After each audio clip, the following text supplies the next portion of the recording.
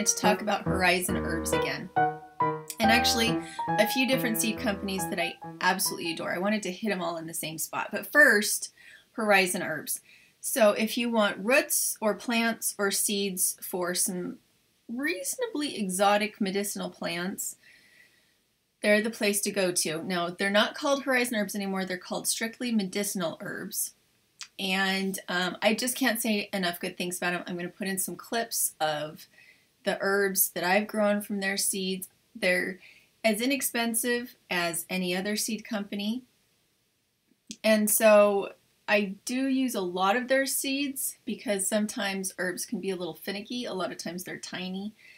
And so I like mass plant them, and then the few that survive and come up and have the right conditions I plant out and I let them go to seed. And that's how I start my permaculture medicinal patches.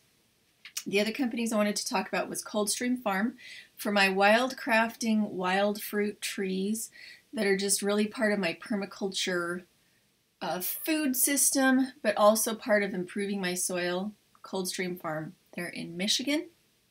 I absolutely love them. And they're very healthy, and most of the trees start at like $1.50 a piece because you buy them. You can buy them potted, but I buy them bare root. Let's see, who else was there? Let's see, Honeyberry USA. I get my bush cherries and my honeyberries from them. And when I first started my channel, they did a free giveaway with me. And those trees that I got from them that are really bushes, honeyberries like a blueberry, and the carmine crimson, and the crimson carmine, and other types. They're not a pie cherry, they're a bush cherry, and they are hardy down to a zone 2. So I really like them. I haven't had any fruit off of them yet, but they are thriving, and I'm happy about that. Who else is there? If you really want fancier wild crafting trees and fruit trees, go to Rain Tree. They are astronomically more expensive than Coldstreamfarms, but they do a good job. And who else was there? I think that was it that I can think of that's kind of unusual. Oh goodness, I need it to stop. So I'm going to show you some clips of all these different trees so that you can kind of see where they came from and what they look like and what they're used for. And hopefully you like this video, so make sure to like, share, and subscribe. Okay guys, I'm going to try and show you the bed at the same time as you see my face. I know you prefer those. They have a little more personality, so I might need to kneel down. So this is my perennial herb bed. I started everything in boxes, and that's to keep the weeds from being able to get through until the perennials are established. So I have parsley, I have some kohlrabi. These ones obviously are not necessarily herbs, but I had some empty spots where some herbs had been, and by planting something else, it keeps weeds from getting in. I make sure that space gets used. But for other things, I have self-heal, astragalus, Russian and official comfrey. And I did want to give you a tip with comfrey. You don't put it in deep punctures. You don't use comfrey in deep punctures, because what it'll do is it'll heal the surface of the wound, but the inside of the wound will still have not healed, which means that if there's any gunk or bacteria or anything in there, it will close the wound but not heal the wound fully, just the surface. So you use comfrey on shallow cuts that don't go deep, no punctures. If you're going to take it internally, you need to take official comfrey, not Russian comfrey. It needs to be official because it has less of the toxins in it that can actually hurt you. So use comfrey internally with caution. Make sure to do your homework on your herbs. What else do I have? I have borage. And I'm gonna have to get in here without my face, guys. More self-heal. Butterbur. These little white flowers here that are coming up on these stalks. That's valerian. You use the root. It is for helping you sleep really well. It needs to be taken with passion flower, otherwise it'll give you nasty dreams. Let's see, what else do I have in here that you can't see anymore? I also have some camas root in here, mullein, lemon balm, and then I'm always trying to get elecampane to survive, and it just never wants to survive. I don't know why.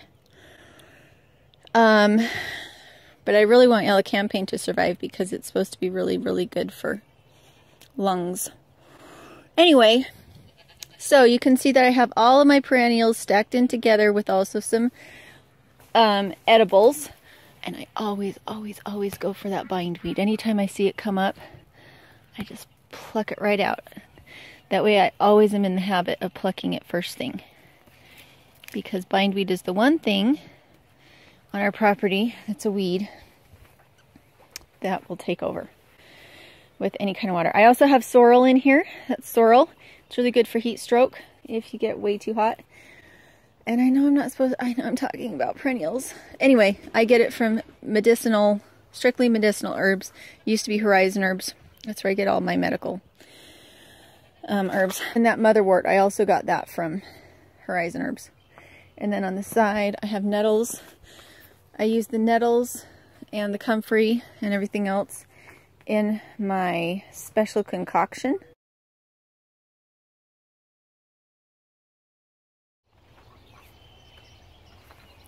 So in here I have ginkgo biloba. Can't see it because it's surrounded by comfrey. Right there. My perennial garlic bed, raspberries. I've mulched everything deeply with rabbit manure and I won't have any weeds come through. Weeds, to my understanding, don't really tolerate high nitrogen situations very well. There's my little leaf linden. It's supposed to be really good for tea. Again, lots of comfrey around it. I have a lot of water here, and so having the comfrey is good, because then I can use the comfrey for mulching. Let's see, what else do I have close?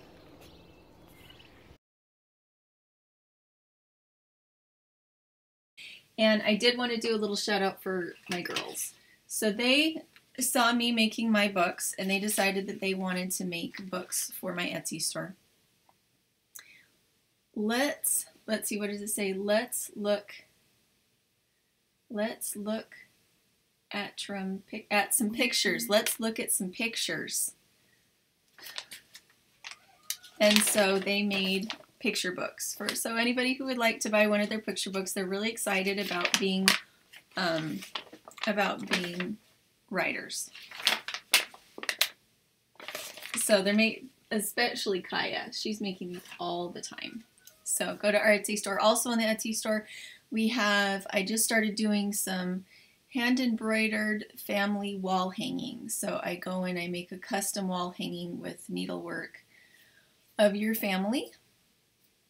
And I'm putting up gardening books, homesteading books that include my PDFs with them that you can print out for yourself. I don't print them out because it would cost, I would have to charge $100 for these books if I printed them myself. So I include them as a PDF for you to read and print as you want to, but I hand make a cover for your homesteading book and add place dividers and everything, and the PDFs are in a format so that you just take them to the printers and you print them up. So those are all the projects that we are involved in right now as far as new stuff on the Etsy store.